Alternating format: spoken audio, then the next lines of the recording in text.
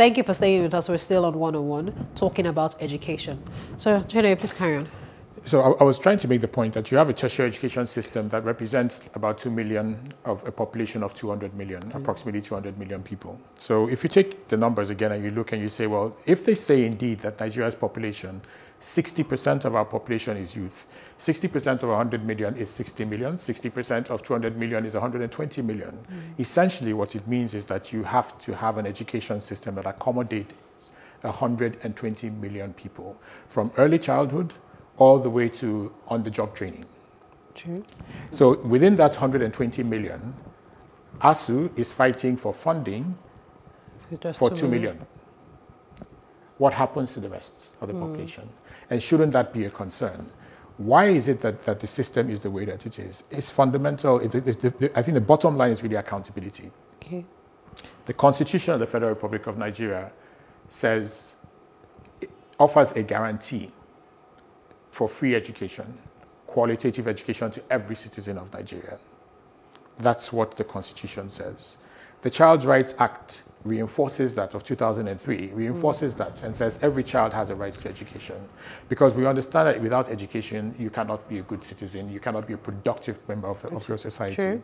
So constitutionally we say so, but if you go to the Constitution, you'll see there, it says where practicable. So we wrote a Constitution that offered a guarantee and then provided a backdoor for us to abdicate that responsibility. And all ourselves as citizens, as well as the government, we have gone through that backdoor with great happiness and abdicated our responsibility. So there is no accountability within the system.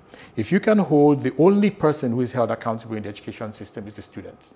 The student doesn't pass an exam, he fails. The student has to write a thesis, he has to develop it somehow, he fails. The student gets out of the university, out of the education system, and goes to get a job and cannot get the job because he's not ready for industry, he fails. What happens to all the people in the entire value chain, from the highest of levels to the lowest of levels? What is their accountability to the student? And how do you hold them effectively accountable? That's the role of the Office of the Citizen. So how do we begin to do that? Because I remember when I was in university, some of our lecturers would say A is for God, B is for me, and then you guys get C, D, and E, along the way. So even the student is not even, like he's going to make an effort, but he's already even demoralized. And then I have to add it to a second question. How do we begin to change? Because I find that many times, many students who have failed within the Nigerian educational system leave the country, and then they're excellent students everywhere else. How do we begin to change that? How do we begin to enforce? So yes, you've told us that the Office of the Citizen is important. So how do I begin to want to do this? Because oftentimes, even in schools, when the students have student unions and try to make lecturers accountable, if you remember the report done by BBC where some lecturers were exposed, even some lecturers came out to defend those lecturers, even when there were video evidence to show. So how do you begin to do that? Because when student unions begin to try and make lecturers accountable, they are victimized, expelled. How do we do that? What do we need to do? And this is where it's a great question. This is where we have to, because we cannot abstract the education sector from the rest of the society. The challenge is in the larger society. So if we admit that we are not really practicing, we're not really playing our roles in a democracy, and then we understand that the structure that we have is top-down. That's why there is so much emphasis on who the leadership is in every layer of our organization, every layer of our society. If you go to school and you see the structures in a school, you have something called a PTA. Yes. The PTA holds the school accountable. Right? True. And the school then has to answer to the PTA for certain things that it does. When that system does not work, then the school the school administration and ownership is completely liberated from any accountability. They can do what they want to do. But in a university system, how do you have a PTA meeting? Exactly. Because that happens in a primary and secondary school. So now this was where the unions came up, because the unions came up as a means of applying some kind of a check in its system, in the former system that we had. So you had the NANS, you had the ASU, you had the non-academic staff union and all that sort of stuff. So these guys were really supposed to be like a counterbalance to authority, which resided at that time in the public universities and the federal government. Okay. Over time, particularly during the military regime, they worked to break the power of those unions.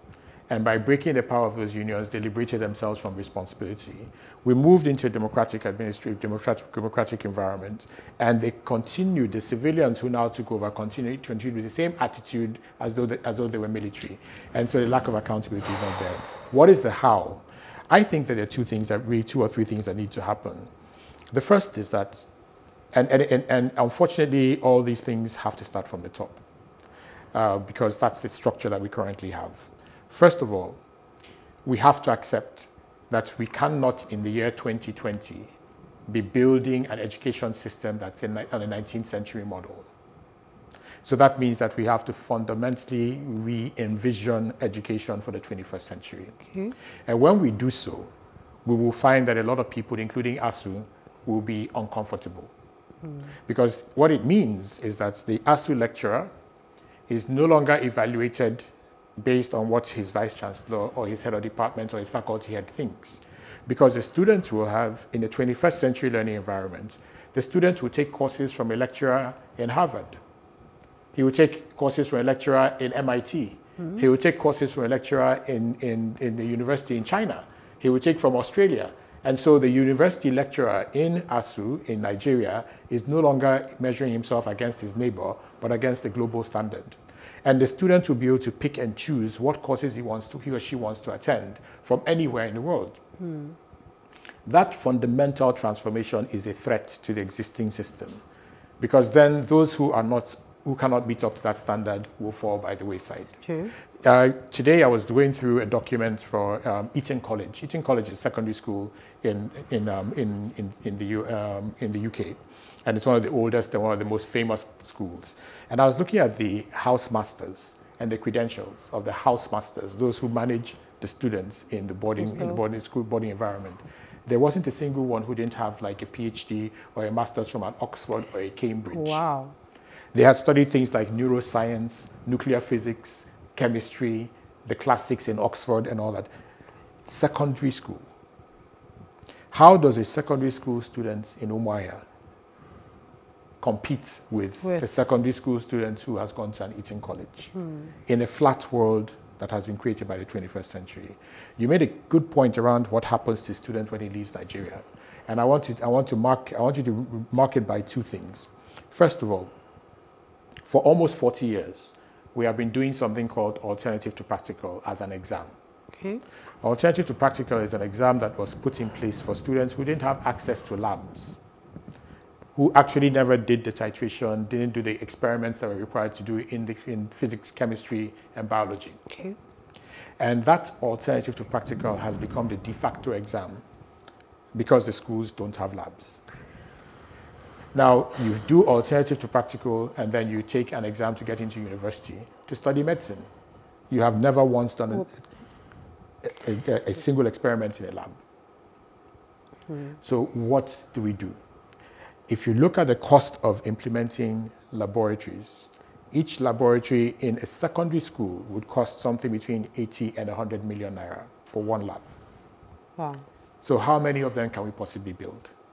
You need to be able to understand the limitations that you're facing. If we took the entire federal budget and applied it to education, we would probably not even be able to meet up with the infrastructure. Okay, so this leads me to my next question of how can we begin to merge technology to help with education, not just on the tertiary level, but also across board, so that we don't have to, because even, the open university system that we have in Nigeria that we assumed will make things better still is very, hands. So yes, the students don't physically go in except when they have exams, but they really don't use so much technology. How do we begin to use technology to reduce this cost and to improve education, on a whole, not just from tertiary, but from primary, secondary to tertiary? The first challenge we have is not the how. The first challenge we have is that we don't believe it. If we believed it, we would have committed to it. But I think we believe it. Sorry to interrupt, because the pandemic what did ASU tell you? What did ASU tell us about online learning? Yes, well, true. So they said it is impossible. But they said it to be practicable, because during this time, most schools now, even for the secondary schools, they've alternated the days where they go to school 2 days in a week. You and I understand 3 days in a week. We know it's a reality. Okay. But if the Academic Association of Universities, highest, where all our eggheads are, tell you it cannot work, then what do you expect the government to do? Force it down their throats? Who's going to make it happen? The issue is that by 2014, the Indira Gandhi National Open University had more students, at 2.2 million students, than the entire 167 universities in Nigeria today have. One university, online university, had more students than the entirety of all 167 physical universities. But Chinenye, I think you've also alluded to the So what we need to do is this. So the first thing is, and sorry, just to kind of, because I know we always have time limitations. Yeah.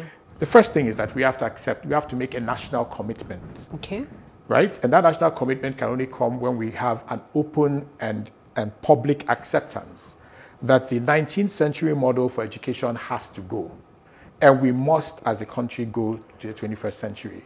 And you cannot go to a 21st century model without accepting and embracing technology as the fundamental enabler of learning. There's so many questions I want to ask. There's so many questions, but sadly we can't take, time, because I want to ask about internet penetration. How are we going to have that, across the We don't need the internet. We don't, across the country. We don't need the internet? No. What do we need then? Please, let's just make this your last one. What do we need to be able to go fully online? So if this were a classroom for me, and every building around here was housed parents with children who wanted to go to my school, okay, what I would do is that I would set up Wi-Fi access using a simple router, no internet.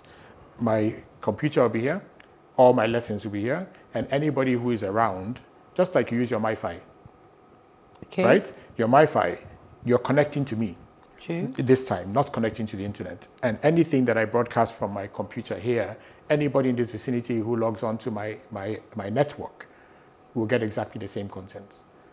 So 80% of the content that is required, even up to 90% of the content that is required to teach, does not require connection to the internet. Okay. So I can create in a rural community. I can bring the world to a rural community. How would I do that? I take my laptop. I download all the content that I require onto my laptop. It's powered for 8 hours. I pass my neighbor generator. I go to a primary school, and I take a small projector, and I go to a primary school, and I project on the wall. I will run every single class to world-class standard off of my laptop, because I can have the entirety of Encyclopedia Britannica on my laptop. I can have all the lessons from early childhood through to university. I can have over 6,000, and it's not theory. We've done this in Cross River State, where we went by canoes into villages, and we taught teachers how to use laptops in their classrooms. Wow, interesting. Sadly, we will have to go. And please, we'd like to have you again. I hope you'll make time to come again. Thank you very much. Thank you for having me. That's all we can take on this episode of 101. Please join us again. I'm Fumi Onwajefe.